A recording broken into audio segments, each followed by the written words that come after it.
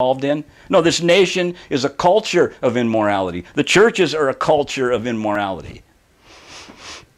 And God says that the wrath is yet to come upon the children of disobedience. Just like in Revelation, it's poured out over and over again. Jesus didn't have any problem seeing the sins of the 7 churches and told them, unless you repent, you will have your lampstand taken. Except you repent, you'll have your name blotted out of the book of life. You'll be spewed out of his mouth. He didn't have any problem seeing their sins. There's no magic cover. There's no paid in advance. Like I said, something paid for can't be forgiven anyway. That's how foolish you people think, believing this nonsense you believe. If I pay for your debt, if I pay it off for you, why would I have to come and say, well, I forgive you too? There would be no need for me. There would be no need for anybody to come and say. So God forgives sins on virtue of the mercy granted through reconciliation in the blood of Christ. Why? Because the blood of Christ can take away sin. The blood of Christ can purge iniquity and give people the fresh start that they need in this life, the washing and regeneration and renewing of the Holy Spirit. See, none of this stuff's ever going to change. None of this stuff is ever going to change until people get themselves straight with God. And stop having to ask me, well, how do you do that? Well, what do you do? I mean, those are redundant questions, rhetorical questions. What do? You take that step towards God. Certainly it's a different experience for every particular person, but in the same understanding that we forsake our sins and we come contrite and broken before God in a self-cleansing humility. That's what James 1:21 and 22 is talking about. Laying aside all filthiness and overflow of wickedness so we can receive with meekness the engrafted word that's able to save our soul. If that word was indeed engrafted into us at birth, as man has natural inclinations and a moral conscience at birth, not a sinful nature, as these phony pundits say, the light that was in every man that's born into the world, John 1:9. If indeed that's the case, which I firmly say is the case, it's caught in the scriptures, well then that engrafted word needs to be planted and seeded and take root in the heart so it can spring up to a life and abundancy to produce an outcome. That's what the parable of the sower, as we talked about in one of our Bible study lessons. If you don't understand that parable, you don't understand anything. Because it takes the seed falling on ground that was prepared, a good and honest heart, it says, right?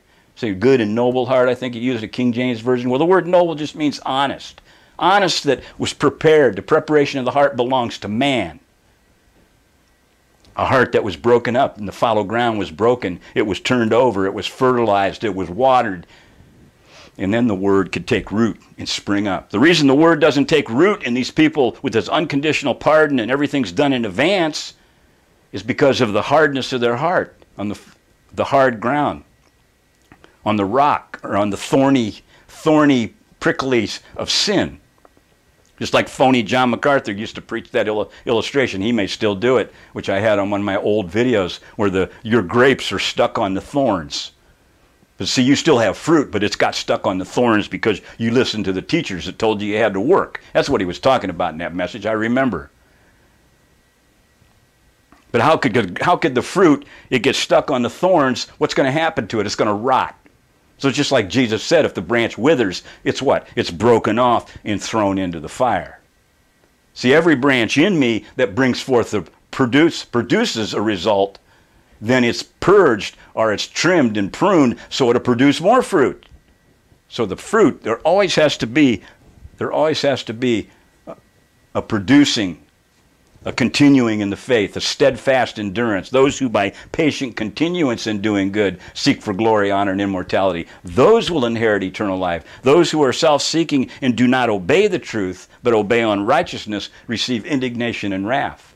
Again, just like Jesus said, according to that was Romans 2, 7, and 8, which I quote all the time, and it corresponds with John 5, where Jesus said that the resurrection of the just and the unjust were those that done good to the resurrection of life, and those that done evil to the resurrection of condemnation. Well, see, these people are doing evil that think they've been unconditionally pardoned and that there's no condemnation no matter what they do because everything was paid in advance. I've told you people 100 times. I've told you that listen to me and support my channel. When you hear Jesus paid for your sins from one of these pundits that you listen to, that means that's a red flag should go off. A little bell should go bing, bing, bing in your brain. Because that means he's preaching a form of a penal substitution where sin was paid for in advance. That's a deadly error. That's not just a little bit of an error. That's something we can't agree to disagree on. That's a deadly error that renders repentance an afterthought, if at all. That's why we got all these people running around like Ken Hovind and other heretics running around saying, I've been hearing lately that, well, it doesn't even, you don't even have to turn from sin. Repentance doesn't even mean you turn from sin. There's not a scripture in the Bible that says repentance is connected returning from sin. Well, what are you turning from? If repentance means changing directions or changing your mind like you pundits keep saying, in the Greek, and that's all it means, of course, to you, well, what are you changing from? What are you fleeing from if it's not sin? What do people in Nineveh repent from?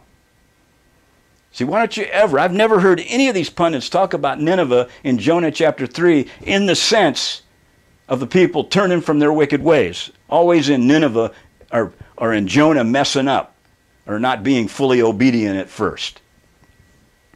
No, because they can't have the people in their unregenerate state able to understand the importance, imperative of turning from their sin and pleading with God, or that would mean that they're able to stop sinning and come clean with God. And that's exactly what they're able to do. Well, see, you've been beguiled, folks. You've been beguiled. With that word meaning parallegizomai, as the word imputed. But this is the opposite of the reasoning and the thinking. Your reasoning has been twisted into a false sense of security. See, words, this is why Jesus said, for every idle word men may speak, they will give an account in the day of judgment. For by your words you'll be justified, and by your words you'll be condemned. Because why? Well, faith cometh by hearing, hearing by the word of God.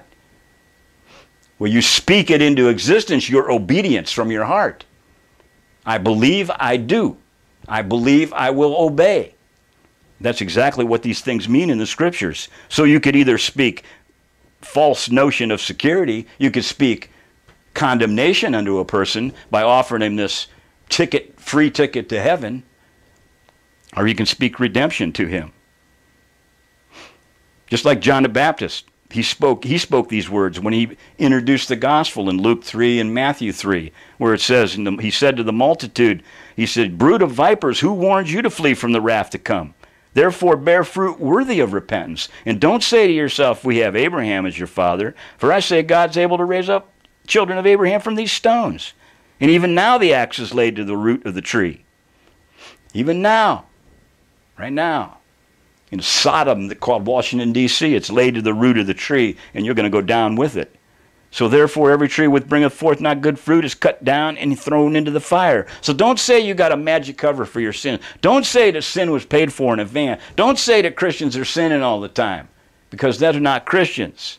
Because God has not spoken it. So you bring forth fruit worthy of repentance, because at the judgment, you'll be standing naked and open to him with no advocacy then.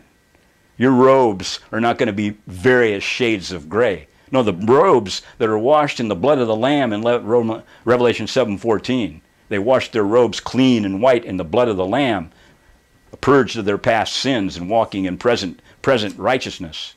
Then again seen in Revelation 19 that those same white robes and that linen is called the righteous acts of the saints.